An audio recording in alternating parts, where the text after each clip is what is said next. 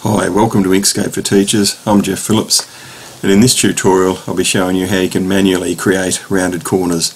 In a previous video I showed you how you could use an Inkscape extension to automatically round corners, but I thought it'd be interesting just to show you how you could do this without the extension, or if the extension didn't work and you had to do it manually. You can see here I've got a sharp shape and I've converted that into rounded corners. So if I select that and Control D to duplicate it, and I'll just Control drag a copy down here. Now before I work on this shape I'll Control D to duplicate it again, give the duplicate a yellow fill and Shift click red for a red outline, and then send it to the back so that you can see underneath what we had, and it helps move handles and things around having that shape underneath, as you'll see in a minute. Now, since this is already a path, I don't have to convert it to a path. If it was a rectangle or some other auto shape, polygon perhaps, I might have to select it and go path, object to path, but I don't have to do that here. With this object selected, if I press N for the node tool, you can see there are nodes on each corner, and that indicates it is a path. Now I'm going to select the ellipse tool and Control Shift drag just any ellipse, then select tool. You can see the dimensions are a bit over 3 millimeters. I'll click the lock tool to constrain the proportions.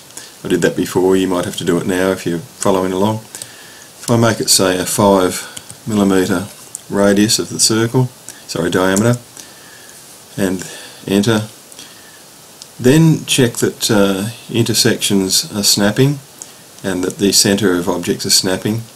If I drag the circle there, you can see the centre snaps to the corner. So I'll do that on each corner. I'll Control C the circle and just Control V and snap to each corner. Control V, snap that one to the corner. You don't actually have to do this, this is just an extra step if you want to be more precise. Control V and snap to the corner. And finally this concave corner, Control V and snap to that corner.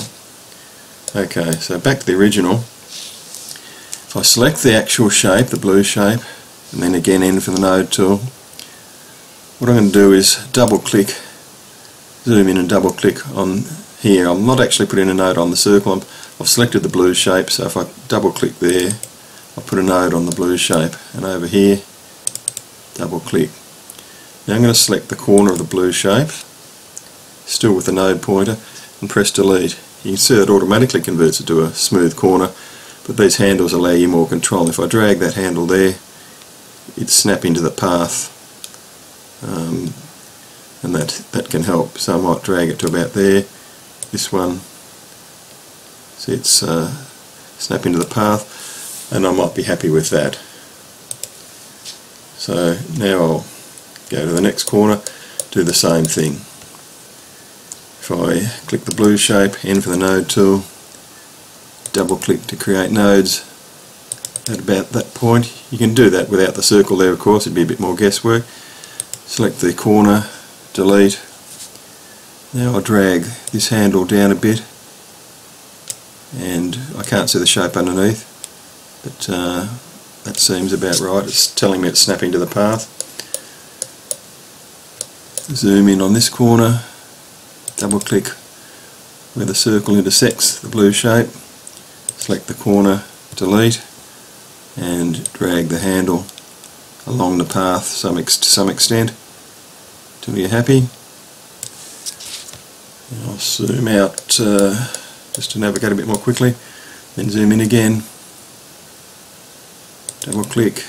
Try not to move too much here because it won't actually snap. Realise I'm just not moving your mouse too much when you double click. Click the corner there, delete, drag these handles to about there. You can see I get a nice rounded corner. And over to the last one, zoom in, double click. See, it's not quite at the intersection, but it won't matter. We're at high magnification. Click the corner, delete, drag the handle along till it snaps, this handle along, say to there, and now if I zoom out I can select the circles, shift click to select multiple objects and delete those circles.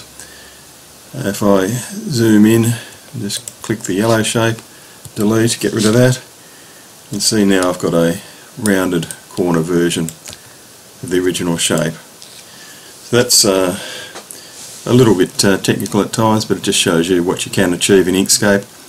And producing rounded corners is handy for icons and things like that. I was creating some small cars and trucks and planes and people for use in maths worksheets. For example, an angle of elevation problem, looking at a ship from a cliff, and they looked a bit odd with the sharp corners, so rounding the corners helped there. Once again, hope that's been of use to you, and thanks for watching.